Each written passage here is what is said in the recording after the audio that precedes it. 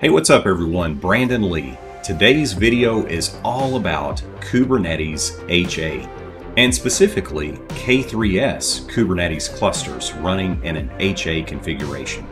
I'm going to highlight for you guys today two free and open source utilities that allow you to easily spin up K3s Kubernetes clusters and have HA for your control plane. So stick around, we're going to dive headfirst into Kubernetes HA using free and open source utilities.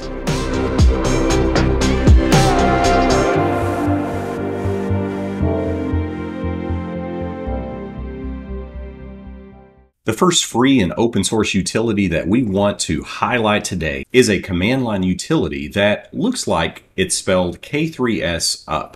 However, according to the developer, Alex Ellis, the pronunciation is ketchup. So ketchup is an awesome tool.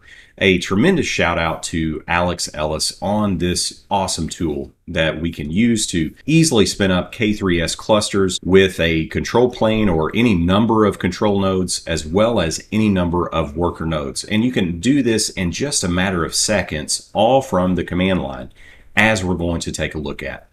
The second utility is a utility called Kube-VIP. This is an awesome utility for those that are running bare metal Kubernetes servers that are self-hosted. It allows us to essentially have the functionality that Kubernetes was designed to pull from the cloud, and that is a virtual IP address for your control plane, as well as a load balancer for your services that you're running inside of your Kubernetes cluster. Kube-VIP satisfies both of those use cases. So let's take a look at Ketchup as well as Kube-VIP. Using Ketchup is extremely easy. In fact, you just simply curl the executable down to your administrative workstation. Once we have the executable for Ketchup, then it's simply a matter of making sure that we have SSH access using public key authentication to our target K3s nodes. So to get started with Ketchup, the first thing that we're going to do is paste a couple of commands into our terminal. As you can see, what I'm simply doing is just issuing a curl command to pull down the Ketchup executable.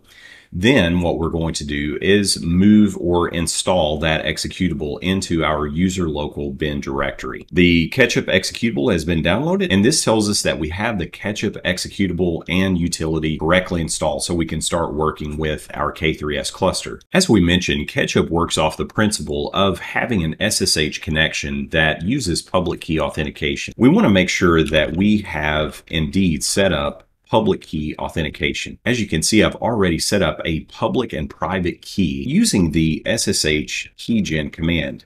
And I'm not going to completely go back through this process. On your workstation, whether this is Windows or Linux, you can run the ssh-keygen command and generate your private key pair. After you have your public-private key pair, what we need to do at that point is actually copy the public-private key pair to our K3s nodes. And this is so that we can easily connect to each of the K3s nodes using the ketchup command. So I'm going to simply type in the root user that I want to associate with this SSH public key pair, and we're going to type in the password, have it added. I'm going to roll through the other two hosts, and again, we're simply copying that authorized key to the resulting K3s host that we're going to connect to using the Ketchup utility. So just to review, we have downloaded the Ketchup utility, we have copied it to the user local bin folder, and now we have set up our public key authentication so that we can use Ketchup to easily connect to each of our target K3s hosts and set up our Kubernetes cluster. So the next step in this process is to actually create our K3s Kubernetes cluster using the Ketchup utility. Let's now actually create our Kubernetes cluster using the Ketchup utility. And that is accomplished using a simple command line string. And we'll go through all of the options that we have displaying here. So we're going to, first of all, use the K3sup utility to install a Kubernetes cluster. The IP address for this node that we are going to connect to is 10.1.149.123. So you're telling K3sup, I want you to connect to this node, and we're going to install the Kubernetes cluster on this node. We're going to also, importantly, use this command line argument. I'll make this larger so we can see it a little bit better. We're going to use this TLS-SAN option to specify the IP address. And this will be important as we're going to use this IP address in our Kube-VIP installation and configuration so that we have that virtual IP address set up for our cluster. So again, we're setting up a cluster. We're using the root user location for kubeconfig. We're giving it a context of K3s HA, and then we're also going to use the extra arguments, disable the service load balancer. In other words, we're telling K3s we don't want to use the built-in service load balancer, as we are going to provide one ourselves. And we're going to tell it again the node IP, the IP address 10.1.149.123. So let's run this command, and the K3sup utility will connect to our remote host. And again, as you remember, we set up the public key authentication to this host, and so it's now running the remote configuration script on our soon-to-be K3s master node. If we actually enter a kubectl get nodes, it's still coming up, creates that control plane node. So as we can see, it went to a ready state. That is the first step. We now have a master node in our K3s high availability cluster. As you recall, we passed in that parameter for the TLS-SAN. Now that is important on our next step. Now that we have that control node configured using the K3sup utility, we're now going to pivot to Kube-VIP, and then we're going to return back to the K3sup utility to finish out our cluster.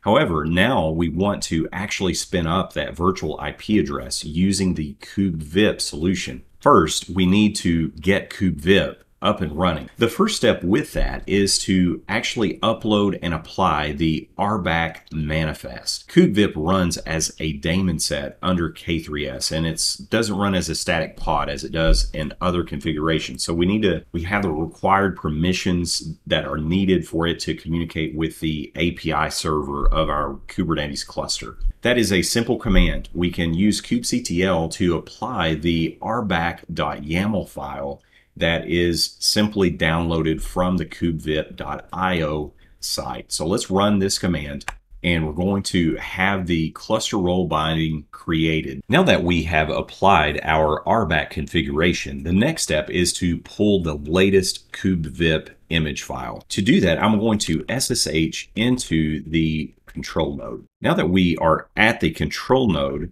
I'm going to issue the command to pull the latest Docker image for Kube-VIP.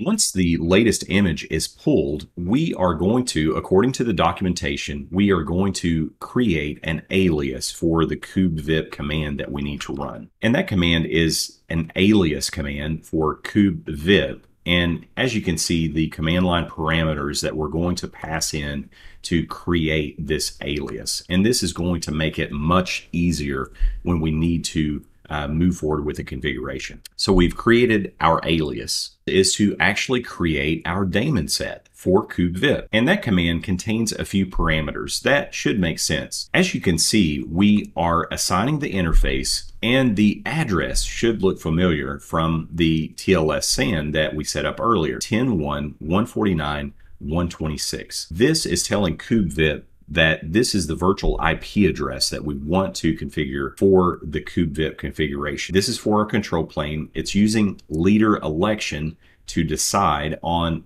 who owns that virtual IP address. And also we're using the K3s Kube-VIP YAML file here. So let's run our daemonset. Okay, so that is created. Now what's interesting is we can go and actually start pinging the IP address, and we should start seeing pings reply for this IP address. And that is so cool.